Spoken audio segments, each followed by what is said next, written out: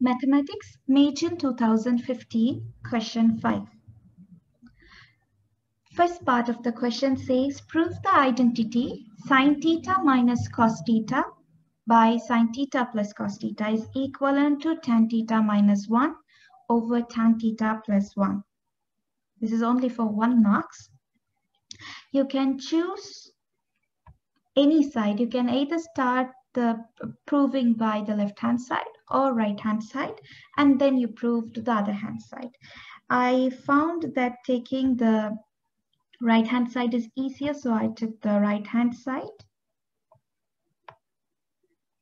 And we know that tan theta is equal to sin theta over cos theta. So in place of tan theta, I've substituted sin theta over cos theta.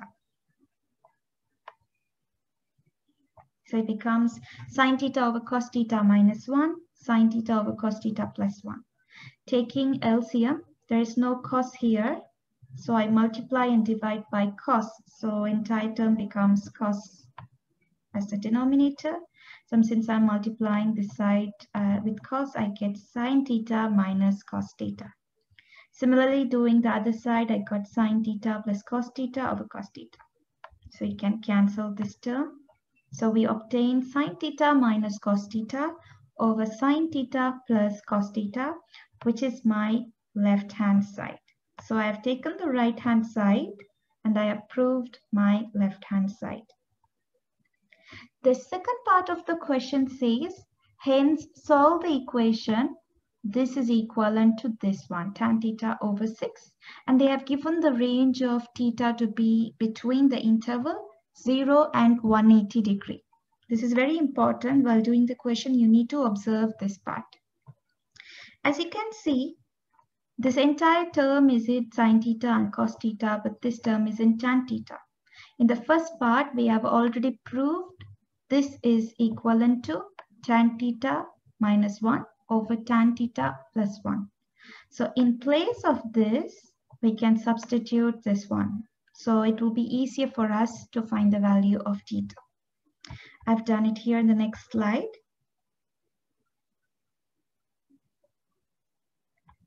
I've taken this value is equal to this one. Now what I have done, I have multiplied, or I have taken this 6 this side. I've taken this to this side. By doing that, I got 6 into tan theta, 6 tan theta, 6 into minus 1, minus 6. Tan theta plus 1 into tan theta, I get tan square theta plus tan theta. Make this equation into a quadratic equation. So you have tan square theta. This 6 tan theta goes to the other side. So tan theta minus 6 tan theta, you get minus 5 tan theta. Minus 6 going to the other side becomes plus 6 is equal to 0. Now I have solved the quadratic equation. If you find this is harder for you, then you can take x is equal to tan theta. You can solve by substitution. If you have taken x as tan theta, you can write x as x square. Minus 5 tan theta as 5x. Plus 6 is equal to 0. Now you can easily solve this quadratic equation. So x square. To get 6, you can multiply 2 into 3. So minus 2x minus 3x will give us minus 5x. So this is equal to 0. Taking x common, we can get x minus 2 minus 3. So we can get x minus 2 is equal to 0. From here, you can take x minus 2, x minus 3 is equal to 0. X is nothing but tan theta. So you can take tan theta minus 2. X is again tan theta minus 3 is equal to 0. Since you have got this, you have one side x minus 2 is equal to 0. Other side you have got x minus 3 is equal to, oh, one sec. You can take x minus 3 is equal to 0. From here I can say x is equal to 2, which means tan theta is equal to 2, which I got here. From here you can say x is equal to 3, x is tan theta, so I can say tan theta is equal to 3. Now from here, if I want to find theta, as you can see, this value is positive, and this value is positive, and this range is given to first and second quadrant. Among first and second quadrant, where do you get positive value for tan? So you can see I've drawn the quadrants. First quadrant, sine, cos, tan, all are positive. Second quadrant, only sine is positive.